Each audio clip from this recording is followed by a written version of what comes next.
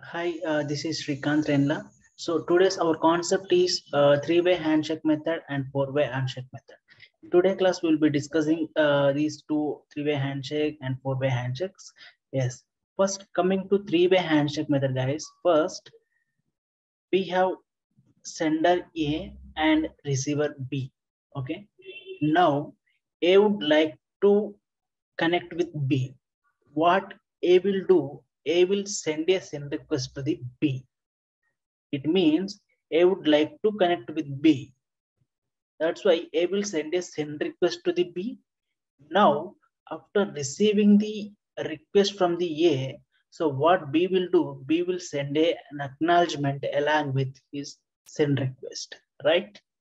Yes. Now A will send a send request to the B, and now B will send a acknowledgement to the A along with send request. Now, after receiving the SYNAC, now what A will do? A will send an acknowledgement to the B. SYNAC ACK. It means the connection has established. It is a three-way handshake method. Basically, three-way handshake method is used to establish the connection. In order to establish the connection, we will use the three-way handshake method, and SYN packet is used to start a genuine communication. In order to start a genuine communication, we will be using the SYN packet. Yes, SYNAC ACK. SYNAC ACK.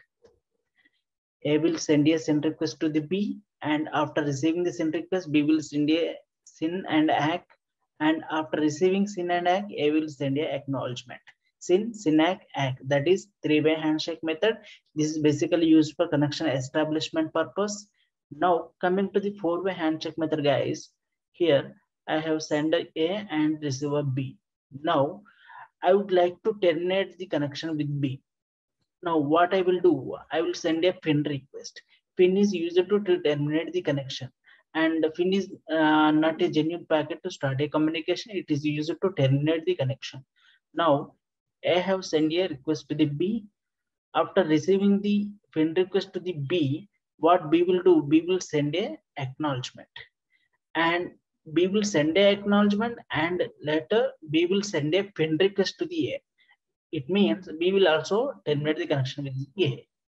Now, after receiving the FIN request from the B, what A will do? A will send a acknowledgement to the B. FIN ACK. It means connection has been terminated.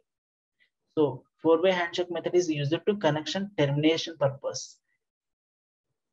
So we have three-way handshake method, we have four-way handshake method. Three-way handshake method is used to connection establishment purpose, and the SYN packet is used to start a genuine packet communication, and FIN is used to start a, in order to terminate the connection, we will use the FIN packet. So we have three-way handshake method, we have four-way handshake method. Thank you.